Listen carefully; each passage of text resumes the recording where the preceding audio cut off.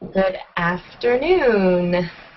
This is Matisse Bustos-Hawks with Witness. I'm the communications manager here, and as part of our 20th anniversary, we're going to be hosting a series of interviews with people that are very close to Witness and others from around the world over the course of the next 12 months. And I'm really happy to introduce our first interviewee, who is our Executive Director, Yvette Alberdingk-Thijm. So Yvette, I would love to have you introduce yourself and your role and your history with the organization. Yeah, Matisse, thank you. So my name is Yvette Alberdingk-Thijm. I joined Witness almost exactly 4 years ago as its Executive Director. Before that, I had spent 4 years on the board of Witness, and I had gotten to know the organization as just an incredibly well-organized, effective social entrepreneur, and had seen a lot of its functioning and its impact.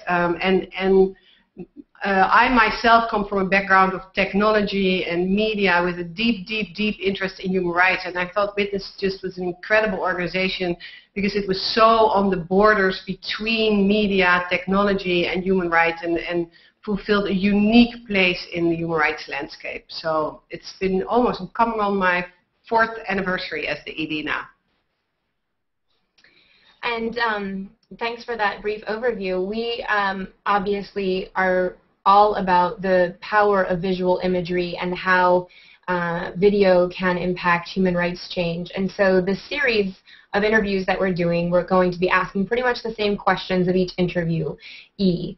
And that is around, is there an image or a video that impacted you personally that really stood out for you with respect to human rights or social change at any point throughout your life? Yeah, clearly. I think we all have amazing images in our heads, and obviously the power of visual imagery to really move people to action and to have that sort of immediate emotional response from people is so it's so different from reading a document that tells you what happens.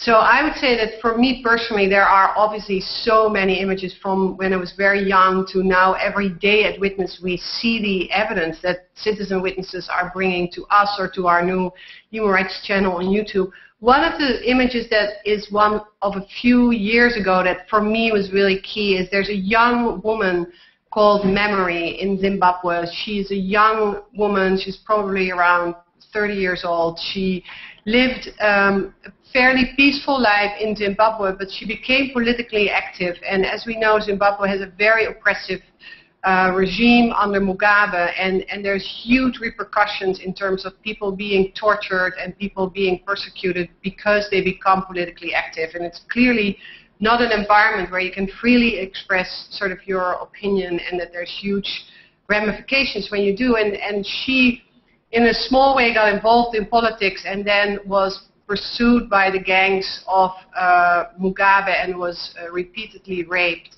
And one of the things she did is she works together with a local NGO called RAW that we have as our partner, and we partner to make sure that her story was told. And she tells a really moving story, but also very much a resolved story in the sense that she wants to make sure her story is shared with people of what happened to her and how she was assaulted. And I think that that story is an incredibly important story for people to see and to hear, and she was amazingly brave to tell it. And in the end of this video, she stands in her doorway and she looks straight in the camera and she says, basically says, "I'm just a normal woman," and she basically says, "Would you let this happen to your wife?" And one of the key strategic distribution goals for that video is that it's been screened in the government, in the parliament in Zimbabwe. It has been screened in places where people who can make decisions can see it, and it speaks very directly to people in power and puts the responsibility on them to act in what still is a very difficult human rights situation. But I think just the fact that her story was shared and that that story is no longer buried or forgotten is incredibly important. That's a really great and powerful example. I mean, what's interesting about it too, Yvette, is that I think a lot of times when people think about powerful examples of human rights video, they often think of quite graphic images or things that are happening in the moment. And what you've just shared is actually testimony. It's a story, a personal story that somebody has shared quite bravely, in fact.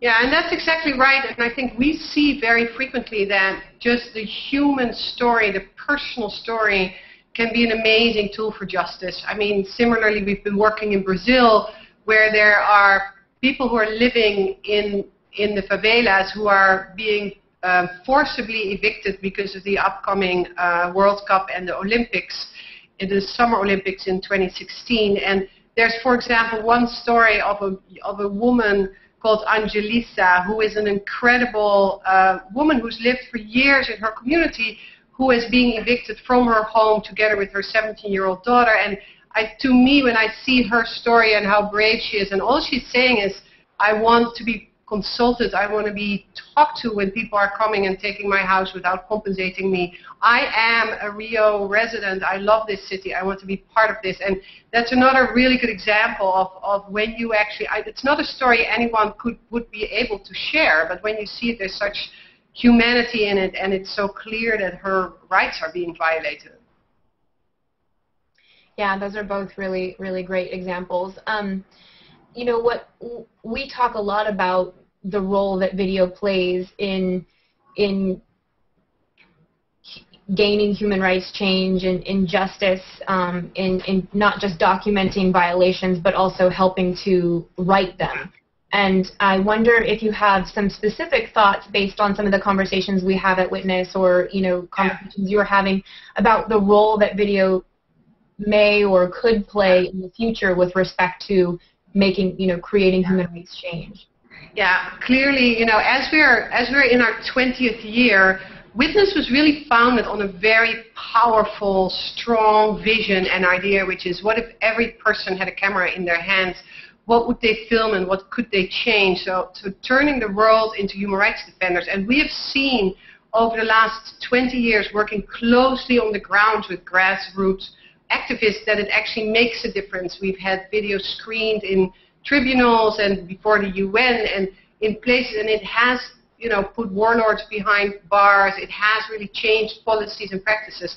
I feel that right now, where we're at with Witness as an organization, that this is the moment where that original vision truly can catalyze and really become a reality, because people now have cameras in their hands. Ordinary citizens are filming what they're seeing around them in repressive regimes like what we're seeing coming out of Syria, but also a gay youth in Illinois may film what's happening in his community and want to take action. And I think we have an incredible moment for people to document and actually hold people accountable with their stories. So I think in many ways it's a Witness moment, and what we're doing with the organization right now is making sure that this specific expertise that we have built up over the years and this amazing network of grassroots activists that we work with gets put to sort of the maximum use, and that we can share that with as many people as possible so that they can effectively tell their stories to create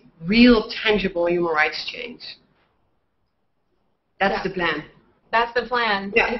It's a big one, but it sounds great. Is there anything else with respect to, you know, this being Witness's 20th year, you know, either what we have planned for this year or any specific ask or thoughts you have about the future of the organization that you'd like to share in sort of a closing remarks? Yeah, I would say clearly we have been incredibly lucky to have so many people support us and really be part of this change. People from media, people from technology, just people who care about human rights and care about the world that we live in. And that is only growing. So I would ask you, if you watch this, to join us. This is an amazing moment where we can really catalyze a movement of people that start filming and that actually can create human rights change. And I think it takes all of us, because as we are all seeing, particularly at the moment in Syria, human rights abuses are still very much happening, and we really need to bond together to make sure that we can hold people accountable and that we can fight against those. So come join us. Awesome. Thanks for your time, Yvette. Thank you. Helping us kick us off. And I just wanted to let everybody know that this will be on our YouTube channel, which is youtube.com/witness. It'll also appear on our website, which we hope you will visit, www.witness.org. And you can also find us on Twitter @witnessorg.